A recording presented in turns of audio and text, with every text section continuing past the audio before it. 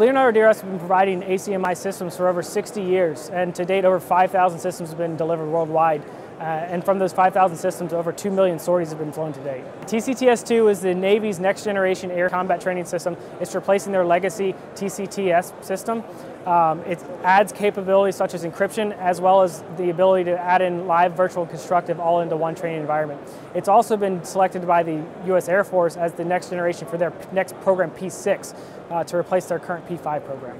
Along with our partner Collins, we've passed Milestone C, and we've just recently been awarded our low-rate initial production run 1 to start producing these units for testing for the U.S. Navy.